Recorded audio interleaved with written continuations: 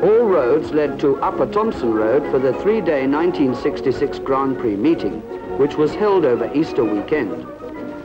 From early morning, the crowds in their thousands streamed to the circuit, which, by the way, was in superb condition after resurfacing at a cost of some $75,000. Following Saturday's practice, at which the competitors not only learned the circuit, but also struggled to achieve the fastest practice times to sort out their positions on the starting grid, the President of the Republic, Inchi Yusuf Ben Ishak, arrived and was welcomed by the Minister of Social Affairs, Inchi Opman Walk.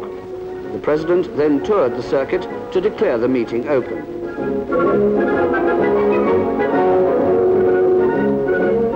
Meanwhile, in the paddock, where the machines and drivers assemble, last-minute adjustments are made by the mechanics.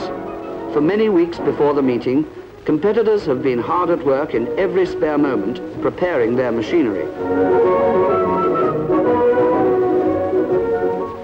The first event on Easter Sunday was that for the smaller capacity motorcycles.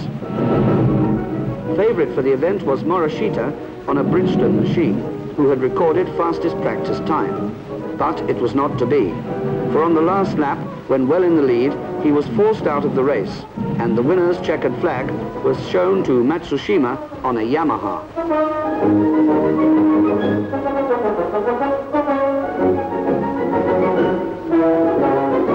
Always a favorite with the crowds, the event for vintage cars. Much care has been lavished on these cars by their proud owners, and even today the more sporting models are still capable of a fine turn of speed. The fastest car in the event, a Lagonda, obtaining a speed of around 100 miles per hour down the straight. The victor's laurels went to David Morton in his Sunbeam. The Saloons and Tours event proved to be the highlight of the day's racing, with international drivers Steve Harvey from Australia and Albert Poon from Hong Kong bringing the roaring crowds to their feet time and time again as they battled out the lead, inch by inch, over 15 laps. Behind the two leaders, battle raged right through the field as the competitors fought out the class awards. Coopers, Cortinas, Mazdas, Princes, and even a massive Plymouth Fury set the stage for what proved to be the fastest, most furious Saloons and Tours event ever held in Singapore. It was a screamer all the way, with Poon crossing the line barely seconds ahead of the gallant Harvey in his tiny car. To Poon, the victor's laurel.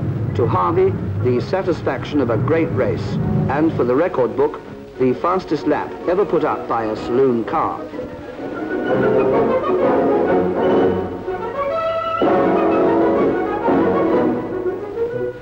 Promptly at 10 a.m. on Sunday morning, the starter's flag fell for the commencement of the Motorcycle Grand Prix. 60 grueling laps, 180 miles. For 10 laps thereafter raged a battle royal between Suzuki and Yamaha. The stars for Suzuki, Katayama and Ito, and for Yamaha, Hasegawa and Motohashi.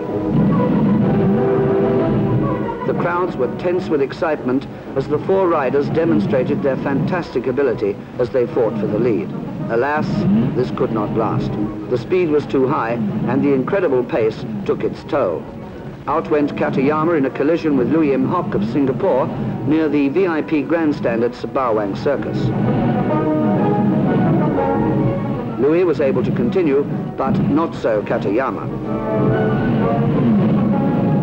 From then on, Ito dominated the proceedings and won as he pleased. With the factory machines out, second and third place went to top Singapore riders Lee Wen Sang and Albert Lim.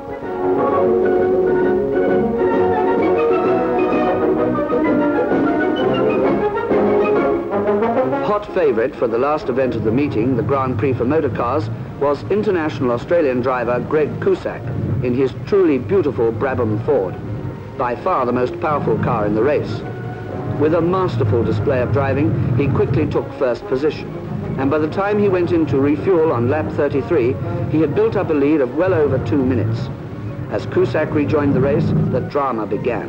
On a track made greasy by light rain, Poon held a tenuous lead over Lee Hen Sang in second place, with Cusack third. Within a few laps, Cusack was in striking distance of Poon, but the slippery surface became his undoing.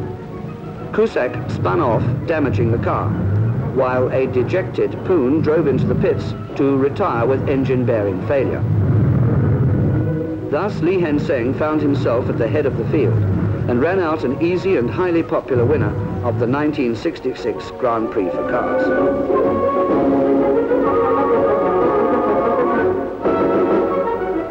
A superb reception at Sri Thammasat brought to a triumphant conclusion this excellent motorsports meeting. The President and the First Lady graced the glittering occasion, while Puan Nor Aisha gave away the magnificent trophies to winners from far and wide.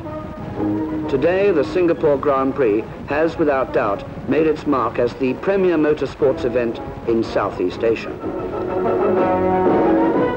The attendance topped 250,000, a tribute to the hard-working organizers and to the many unsung heroes of one of the finest sports in the world.